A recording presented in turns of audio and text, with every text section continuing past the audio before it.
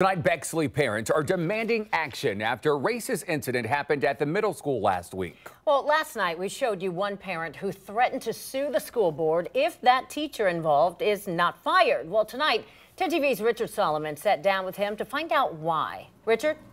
Yolanda, Andrew Carl Woodford tells me he knows this incident isn't a representation of the Bexley community, but he and other parents want swift action. Have you done better? Has this board taken accountability? Carl Woodford says what happened at his daughter's middle school on Friday is unacceptable. Anger, frustration, disappointment, hurt. And it's like, here we go again. During Wednesday's board meeting, school leaders say during Friday's morning announcements, a racist image appeared behind two students while they were reading. The image was of an orangutan eating a watermelon. It was shown immediately after a historical fact was read about Black History Month.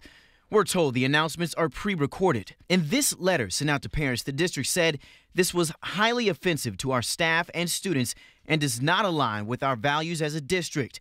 At the meeting, the superintendent condemned the incident. I am angry, appalled, embarrassed, and sickened by this event, and I am deeply sorry that this occurred in our schools. You could do it in your own home, but you're not going to do this and teach my child.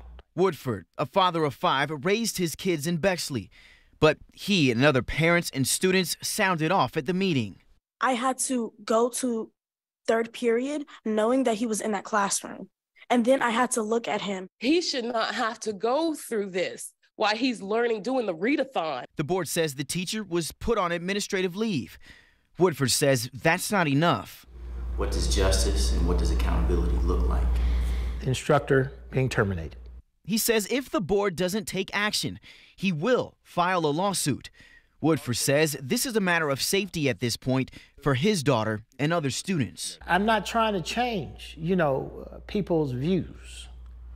I'm trying to change their actions. And the district did not say if anyone watched the video before it aired. They say an investigation is underway. Back to you.